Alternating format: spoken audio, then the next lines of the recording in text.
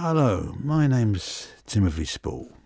I'm an actor and have been an actor a long time. I'm here to tell you that I am a patron of a charity called ChildHope, which is dedicated to protecting children all over the world so they can live simply what we all take for granted in our part of the world, a normal childhood.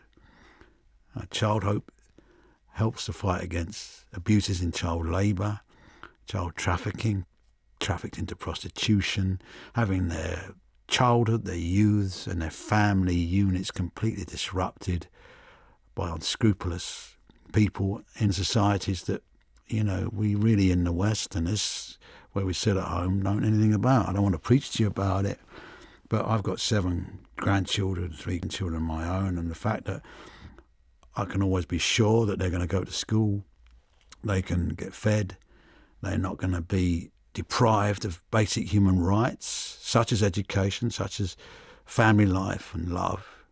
ChildHope, this brilliant charity, fights for the causes to maintain the innocence and protects children all across the world so they can live a normal life.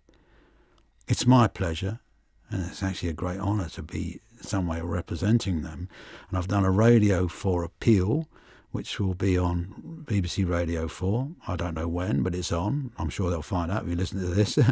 There'll be more information. But I just want to say it's something I really care about. And sometimes we have to remind ourselves what we take for granted. A vast amount of humanity does not have that privilege. And they're fighting constantly just for a childhood. God bless you.